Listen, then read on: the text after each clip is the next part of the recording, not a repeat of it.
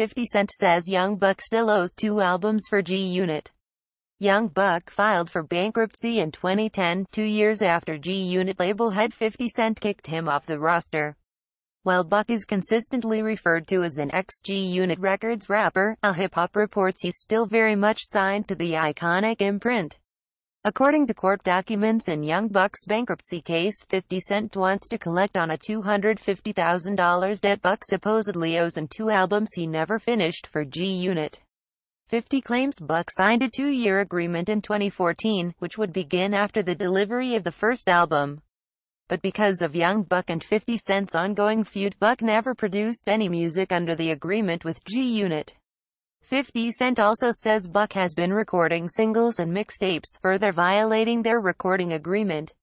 In July, Buck dropped an album called 40 Days and 40 Nights, which had nothing to do with G-Unit. 50 Cent and Young Buck's relationship has been strained for years.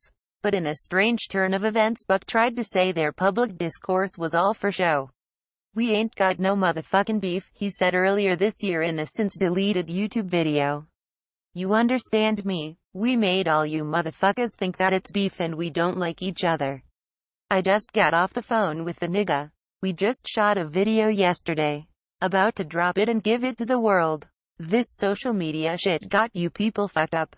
Y'all got played this time." The fact 50 Cent is reportedly planning to file a civil suit against Young Buck to address the violations and outstanding debt say otherwise. Young Buck put out 4 albums with G-Unit, culminating with 2015's The Beast is G-Unit.